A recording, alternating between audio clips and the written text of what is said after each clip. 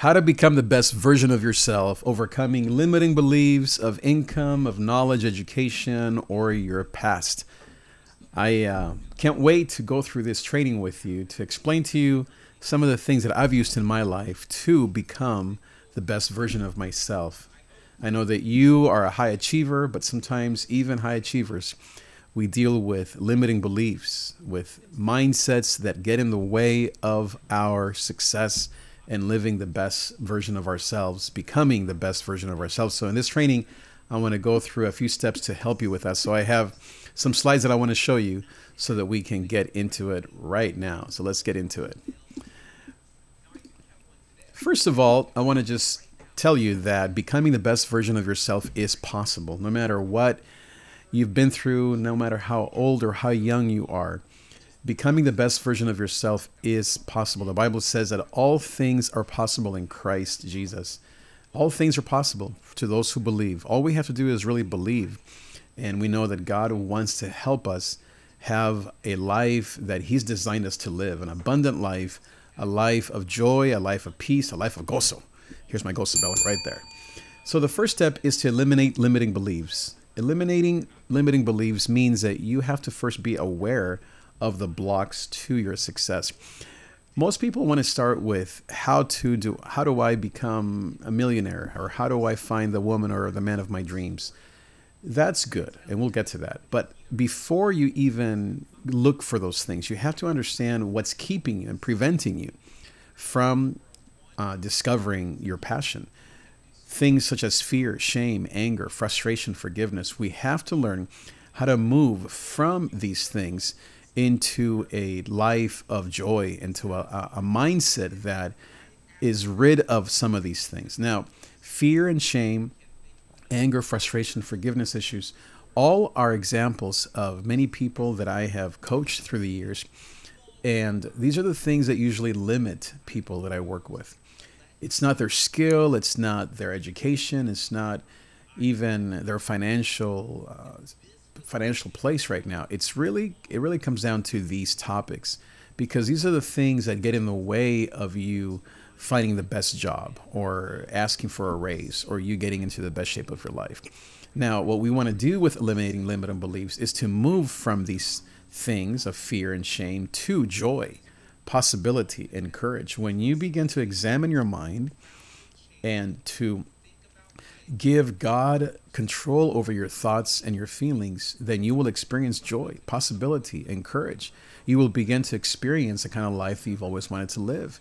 And that is a combination of coaching, of prayer, of trusting God, of people that can really support you, of you doing the things that are not easy, of you having the joy, the courage, and really the strength to persevere and to be honest about your limiting beliefs. I think that sometimes we are afraid to discuss our issues of fear and anxiety and so forth, because maybe if we are Christians, we think that we don't need counseling because I have Jesus. And some of these things are true in many ways, but when you are wanting to lose weight, for example, and you go to the gym and you don't know exactly what to do, or you feel lost with all of the different exercises, or there's too many people, or maybe you're sore and you quit after a couple days, it's good to have a coach. You wouldn't say, well, I don't need a coach, I have Jesus. I mean, that would be silly to say that. It's in many ways, it's the same thing when it comes to fear and limiting beliefs that we may have. You need Jesus for everything. Without Him, we are nothing. But to have a coach, to have tools, to have people that can help you is very, very powerful. And it can speed up your process to get to this place of joy, possibility, and courage. Now, the second thing that I often talk about is describing your ideal outcomes. When you get clear about what it is that you want, you can begin to really get that fire inside of you. There's nothing worse than to start a business, or to change careers, or to start dating just because you want to, or just because you think you should. You really want to be clear on your outcomes. So for example, what's your ideal vacation? Is there something in your mind that, let's say right now we're in summer, and you think, man, next summer, summer 2024, I do not want to just be home grinding, working this dead end 9 to 5 that I can't stand, without the ability to even take a week or 2 weeks off and just be on vacation. Maybe you have a ministry goal. You want to, this summer, not only go to a conference, not only go to an event, but to actually pay for somebody else. And that comes down to income. And so you want to be clear on your ideal income. Do you want to make 10,000 a month? Do you want to make 100,000 a year? Do you want to make 250, $1 million? Do you simply just want to get out of debt and stabilize your income? Do you just simply need a job? What is your ideal income? How many hours would you like to work? How far do you want to work? Do you want it to be a job that is more than what you have now, or something that's just about the same? Your ideal relationships. Obviously, we're social beings. God has given us love and relationships and friends and church and ministry to socialize. But maybe you are in a place where you're thinking, I'm not really happy being alone. Or maybe you are happy with your boyfriend, your girlfriend, your wife, your husband, but there's some things to work on. What is that ideal relationship look like in terms of communication, in terms of your budget, in terms of the things that you do, in terms of your similar ministry goals, in terms of your prayer life, in terms of your Bible study life? Maybe you have someone that you're keeping an eye on. You're a young single man, young single woman, but maybe they're not talking to you. They're not interested in you. It's not reciprocated, or you went through a breakup perhaps, and you're still reeling from that. You're not sure of yourself. Your relationship with God has suffered. You're feeling all kinds of things. What is the ideal relationship? Who would you want to marry if you could describe that person? You know, we all have a list, right? Kind of like a checklist. What does that checklist include? And then, of course, fitness. We all have fitness goals. We all want to lose weight. We want to gain weight. We want to gain more muscle. We want to work out more often, etc. Well, what does that picture look like? I often like to print things. For example, when it comes to income, I like to print certain ideals that I have on my wall or in my phone. When it comes to vacation, when it comes to being maybe flying first class or buying a beach house, I like to print, or maybe if you're obviously younger, you might just simply want to store pictures in your phone of your ideal relationship. Not to be crazy about it and be materialistic, or to think maybe too about the things of this earth. We're not talking about being materialistic. We're talking about being clear on your goals. And remember to include ministry goals. What would be the ideal relationship for you in terms of ministry? A wife that can support you, a husband that can lead you, children that can serve next to you, to be able to, as I said, to give a scholarship to other people so they can go to a conference, so they can go on a weekend retreat. What are the goals that you have specifically? If you are more of a big picture person, write them down specifically. How much money, how much income, how many times a year would you like to go on a retreat or on a vacation, or to help somebody else in need? And then, of course, as I said, what is your ideal weight? Are you at 140 and you want to be at 120? Are you at 200 and you want to be at 180? What would that look like? Who could you partner with to make these things a reality? Number 3, I think this is very, very powerful. And this is now more personal, more in your heart. It's not just goals and all these things, but it's more getting in touch here, number 3, with a personal story that highlights your purpose. Get in touch with something real, something emotional that highlights your purpose. So, for example, just in terms of my life, I want to be a coach. I've always wanted to be a father figure to young people, first to our own children. And by the grace of God, that's something that I've been able to do for now 24, 25 years. But really, this didn't start just recently. I've always wanted to be like my father. And he was the ultimate mentor in my life. Really, you could say that everything I do is to be like my father. And maybe you can relate to this. But I remember when we first got married, Rochelle and I, in our first year, we lived in a 1-bedroom apartment here in Long Beach. And my father was here. I think it was just after the wedding that he stuck around, or maybe he came back. And I remember him making us breakfast. And remember, I'm from Nicaragua, so I hardly eat Nicaraguan food. It's different than Mexican food, and so it's got its own flavors and such. But my dad, being someone who loves me and Rochelle, we were just married, I remember every morning I would smell the bacon and the eggs and all the, we call it fritangeria, basically fried everything. He would even fry, I think, he would fry oil if he could. But that smell and those flavors are things that I grew up with when I was a little boy, when I was home with him and my mom. And so him being in our apartment and cooking breakfast for us, cheese and eggs and tortillas and beans and gallo pinto, which is his rice and beans combo, and just getting up in the morning to do that for his son, who was what, 26 at the time, so I wasn't like a little baby, and for my wife in a different country without the language. And he's not exactly a chef, he just likes to make kind of his few little things, was just a beautiful thing. And ever since that moment, and even many other moments, but that story touches me so much because that's really who I want to be.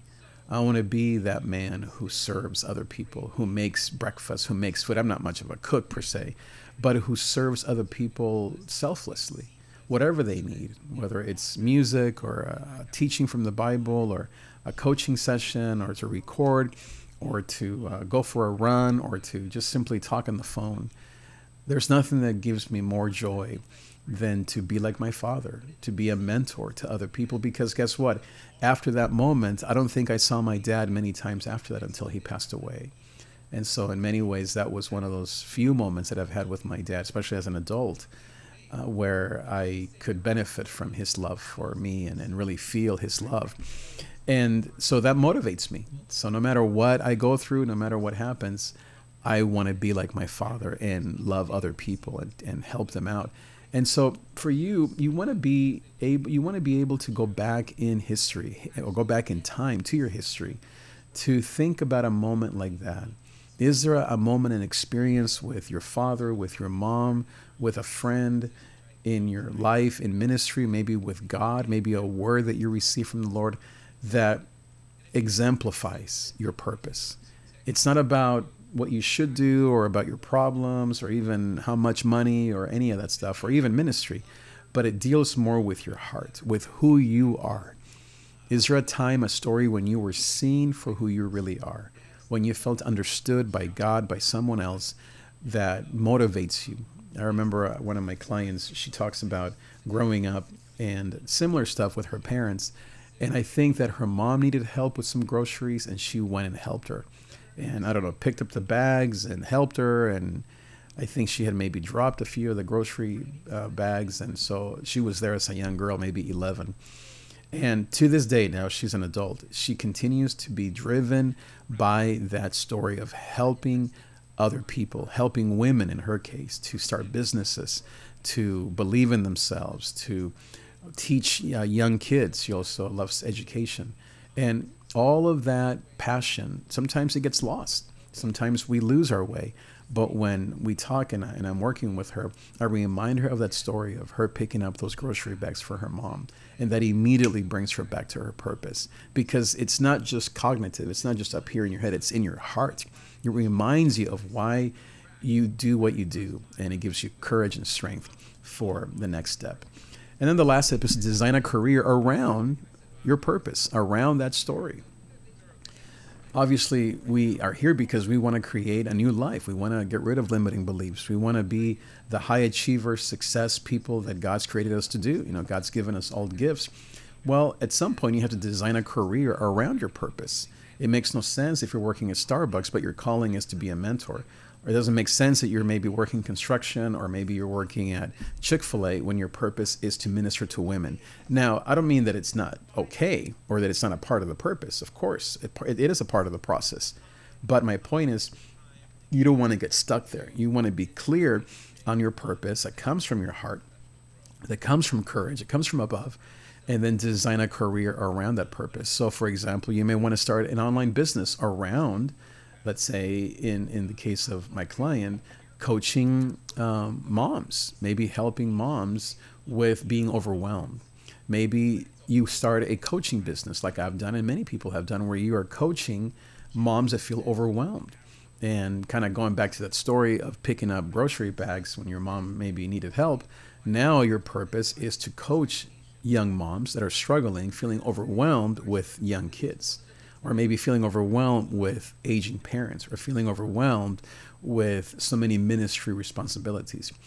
It could be that you say, I need a new job. Like, this job is no longer helping me. Yeah, it's maybe minimum wage and it's helping me with some bills, but it's not nowhere near in alignment with my purpose.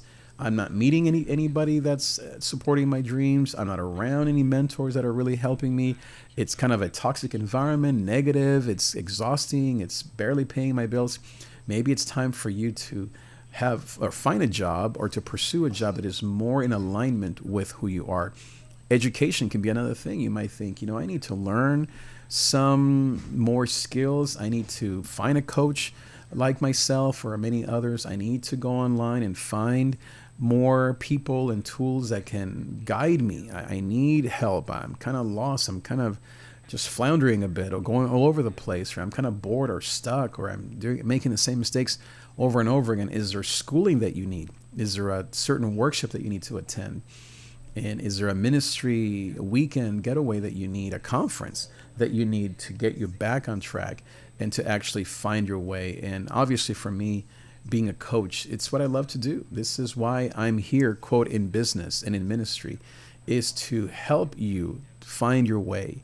Because these things that I've mentioned are things that are super simple, but they're often hard to do, because life and our minds and discouragement or exhaustion, or we have so much going on that we don't even have time to think about things. We just barely get on our phones and try to just numb ourselves with watching a bunch of funny videos and stuff, but we don't have anybody that's speaking life into us. Just on a personal level, I've been thinking a lot about my own coaching. I have a coach, but I think I need to spend more time with a coach myself, because it happens to all of us where we know where we're going, but we need a little bit of encouragement, a little bit of guidance. And that's really what I love to do to people that come to me, that call me, that reach out, that say, hey, Trig, can you help me out in this area?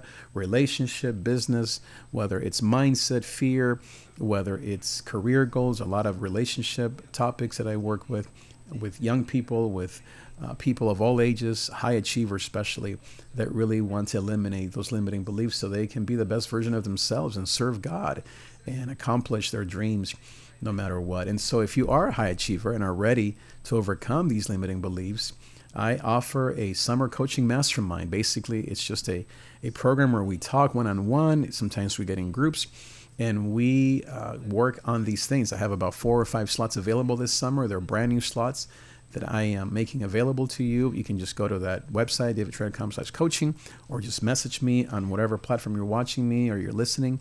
And you can DM me. You can follow me on Instagram at David Trigg. You can message me on Messenger, Facebook Messenger. You can text me. You can email me, trig@davidtrigg.com.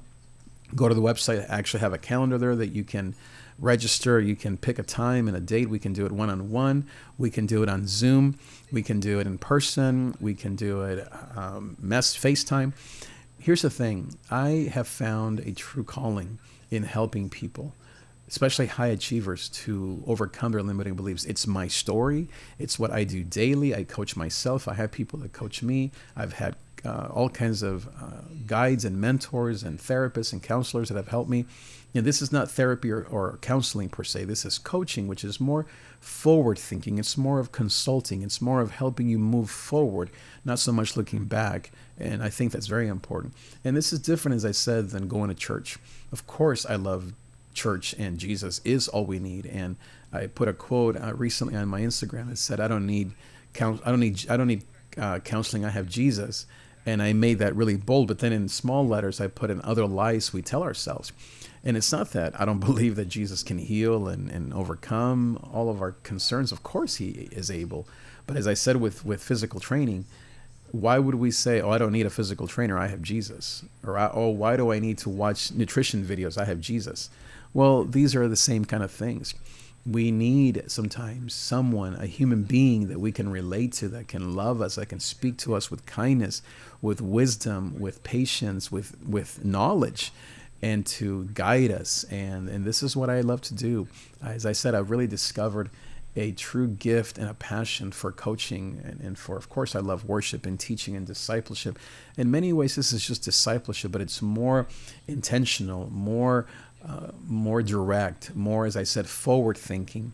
It includes, of course, the Bible. The Bible. We pray. We quote verses. I'm a pastor at the end of the day, and so this is my ministry, just in a different way.